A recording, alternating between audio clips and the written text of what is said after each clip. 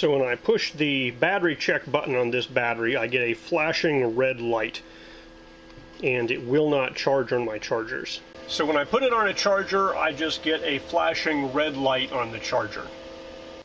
So this is a 2.5 amp hour Ego battery, manufactured in 2019, and I'm getting the fast red flash, so basically the BMS says something's wrong here. And I'm just going to disassemble it and take out all the cells, and we'll test each cell individually. Maybe we can make use of some of those cells. So I'll show you the disassembly procedure. Alright, to take one of these guys apart, you're going to need a security bit driver for these security bits. I just got the set of, I don't know, 30 at Harbor Freight, and one of these worked. I forget which one it is. And you'll need a screwdriver to screw it with. Alright, so this particular bit here looks pretty small for the size of the screw, but it fits and it turns them. That's the one I'm using. Alright, there are 12 screws to remove. There's 1, 2, 3, 4 in the bottom, and then we have 1, 2, 3, 4 from the back, and then 1, 2, 3, 4 from the top.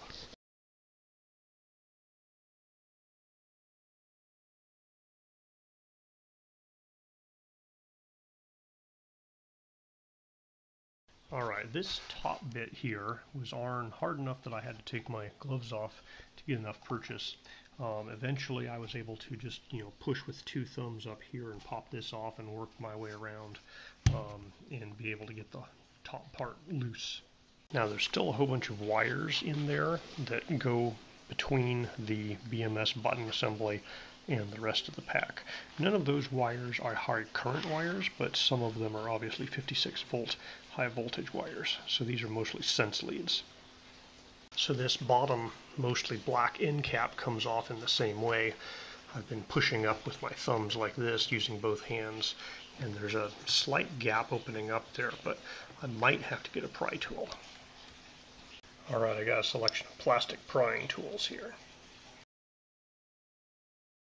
Alright, I still haven't been able to get this rear piece off, but by lifting the front piece off, I was able to separate this half here from the bottom, or the front, I don't know how you want to call that. And I'm hoping I can pull it out that way. So separating it out here has given me a crack I can put pry tools into there.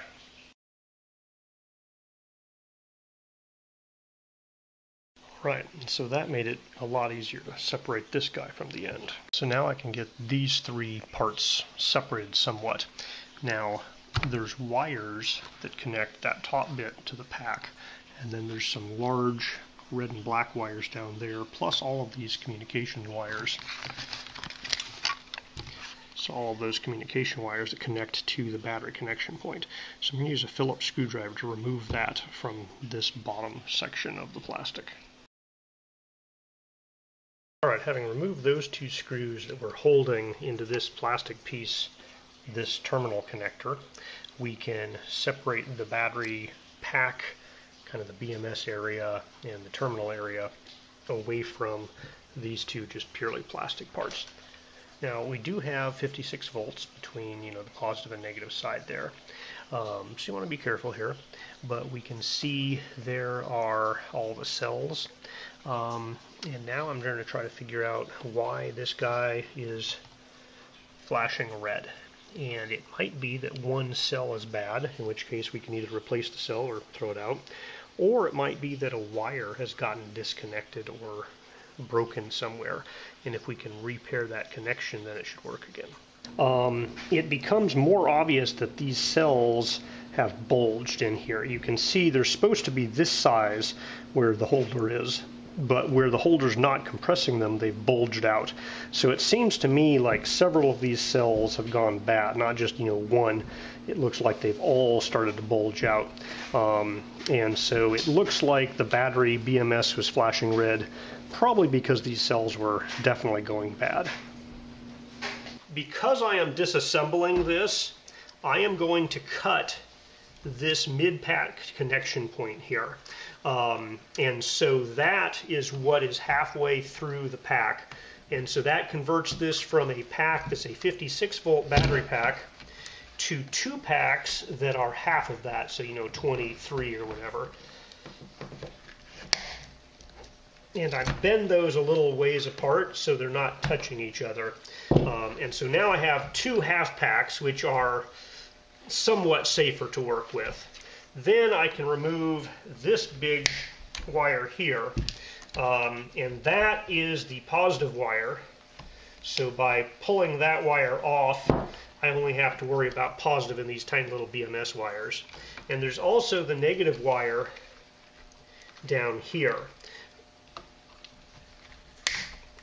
So there's little clips here that this wire goes under, and so you can kind of work it out, or you can wait until the cells are gone to get it off. But I'm just working it out there, and that allows me to unflip this. Now we still have all these tiny little wires here.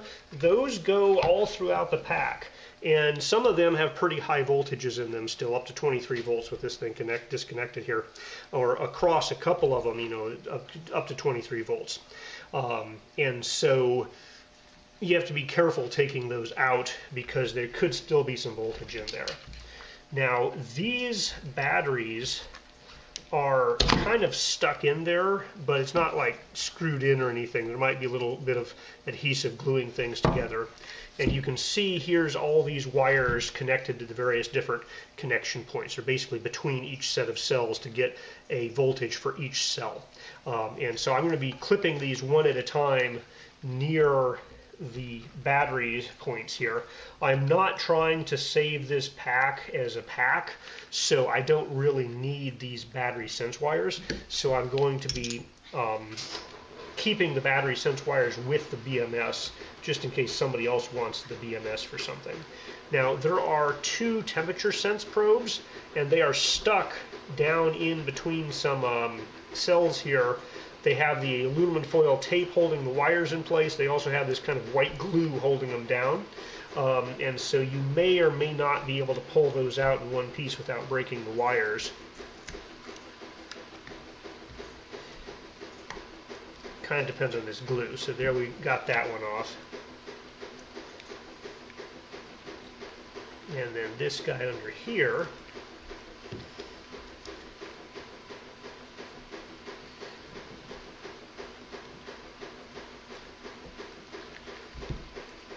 got that guy out. So now it's basically just a matter of clipping all of these little BMS wires and unhooking them from these little hooks.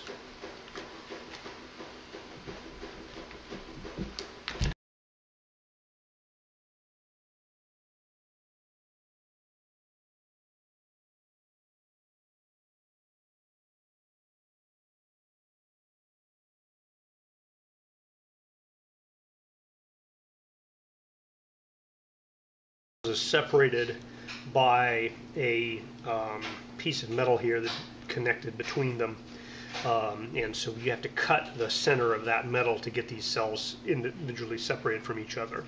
Now the pack is held together by screws here, and this is a Phillips head screw right there.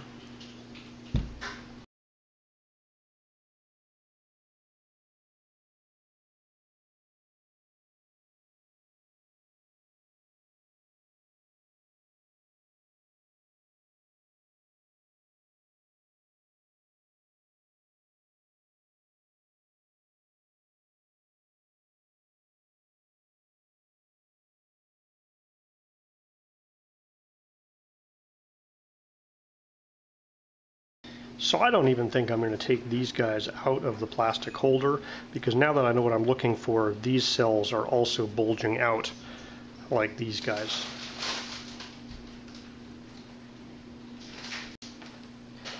Okay, I went ahead and looked at each one of these cells individually, voltage-wise. And each of these cells is about 3.9 volts. Which is slightly overcharged.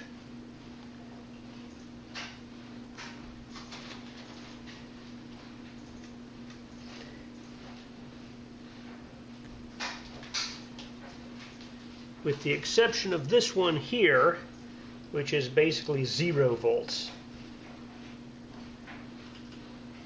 And so So essentially, I think this cell here, the 0-volt cell, so that one right there is the bad one that caused the whole thing to stop working, because the BMS noticed, hey, this cell has, slightly negative voltage or 0 voltage. But all of these cells look pretty bad. I've picked 4 that are cleanest looking. I'm going to check their actual capacity right now. All right, so before we take these to household hazardous waste, I tape the terminals just to make it less likely to have a short. Okay, when this guy was manufactured in 2019, these guys were supposedly 2.5 amp hour or 2500 milliamp hour cells. I've put them in my charge tester basically just to see what their current capacity is, because I'm kind of interested to see, what capacity were they all at when they basically pretty much all started to bulge and fail. One failed more than the rest. So of the 4 cells I put in here, 2 of them successfully passed the test, where they're actually saying, hey, these have 2.1 amp hour capacities. So they were 2.5 originally, 4 or 5 years after it was manufactured, they're still at 2.1. Now the other 2 cells, one says null, and the other one is still, I'm not sure if it's still going through the test or if it's not finished yet. The voltage is 3.89, but essentially it hasn't finished the test. So 2 of these guys just are not good enough to really finish the test. So I think all the cells in the battery were getting to their kind of lifetime calendar age, and some of them might still be okay, but they're bulging. Several of them were definitely bad. So I think it's definitely the right choice to take this battery out of service.